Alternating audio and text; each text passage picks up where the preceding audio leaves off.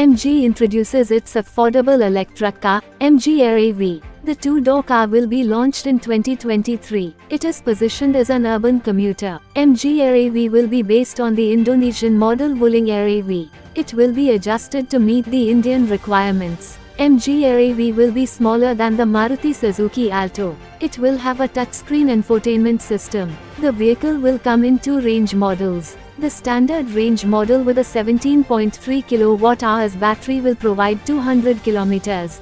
The long-range model with a 26.7 kWh battery will give 300 km. The car will be priced within 10 lakh rupees.